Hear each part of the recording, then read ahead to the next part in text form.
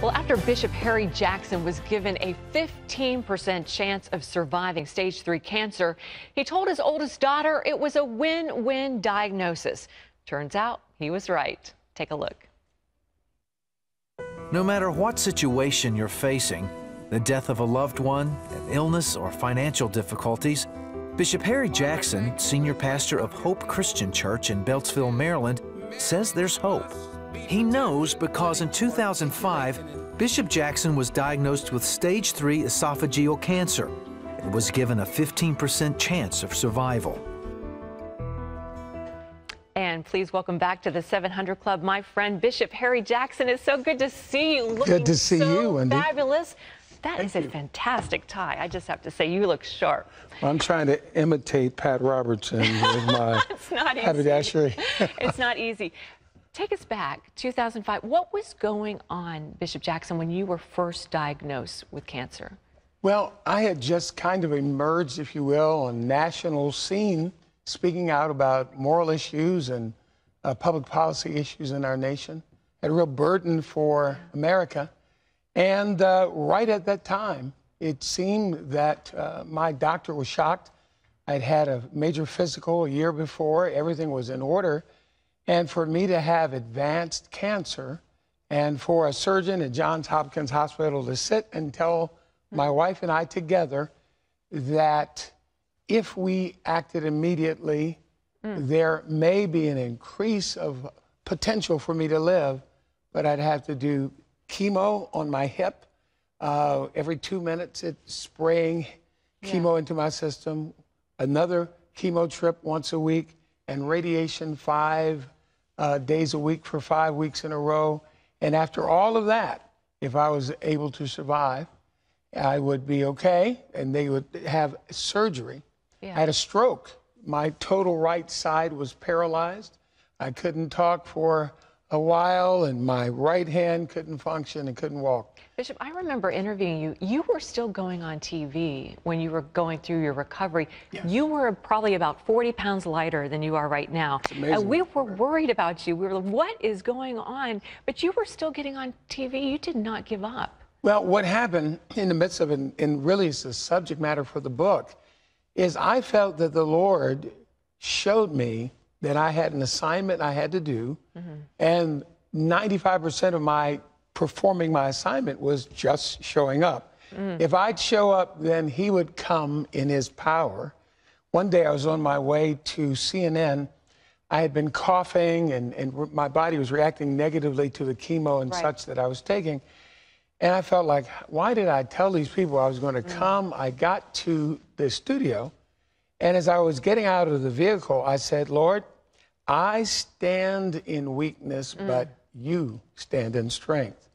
Walked into the studio, sat down, everything changed. Coughing went away, clarity of mind came. For about an hour, it was a protracted interview, give and take thing, and then I left. 20 minutes away from the studio, the coughing comes back and all of that. But you showed up. That was the key. You showed up, and then not by might nor by power, but by my spirit, God took over. Exactly. Now, why did you tell your oldest daughter it was a win-win situation when you got this esophageal, how do you say it, esophageal cancer. Yeah, cancer of the esophagus. Well, what I told her, most people live only about 3 or 4 months after a diagnosis. But what I told her was, if what I preached all these years was true, and worst case, I died, I would go to heaven, and I would be in my eternal reward. Right. And if the Lord wasn't finished with me yet, there's no way under heaven that I was going to go out or be diminished through the treatment at Johns Hopkins. And you got some incredible hope through a newspaper article when you were laying in the hospital. How did that encourage you? Tell us about that. Well, it was crazy because it really was. I had been interviewed some months before by the Baltimore Sun. And I wake up after having had a stroke, after having had a near-death experience of another kind, after having 7.5 hours of surgery. I had a heart arrhythmia. My heart was racing up to 180-some beats a minute, and then it would go down to under 80. And I wake up in the hospital that day in intensive care, and I sent out for the Sunday Baltimore Sun, and I got the paper and looked at it. Yeah. And there was an article in there said, "Seizing a Moral Mantle," and it was an article about me. And I took it as God's birthday gift to me. It was your birthday. It was as my well. birthday. And it was a Q&A with you in the newspaper, all about your mission. Yes. And so you said, God must not be finished with me. He can't be finished with me yet, even though I'm still in intensive care. And I took from that, a lot of lessons. And I feel like the folks in our audience today need to understand that crisis, the word in Chinese, is made up of two characters, danger and opportunity. That in their crisis, in their family problem, financial problem, health problem, that God is still there, and he wants to push the easy button or a GPS reset, and he can take them to and their destiny.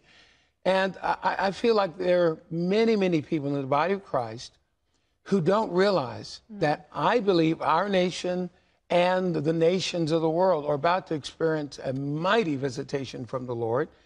And that what we've got to do is get ourselves in position.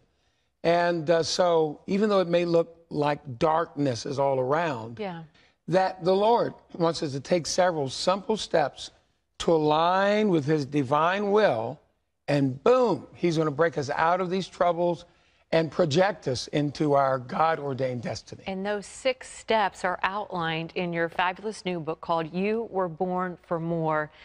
This is a fantastic book, and your testimony is incredible. So glad to see you looking great and strong, and just knowing what the Lord did is going to encourage so many lives. Well, you need to get this book, You Were Born for More, available wherever books are sold. Bishop Jackson, God bless you, and thanks so much for being with us. Bless you.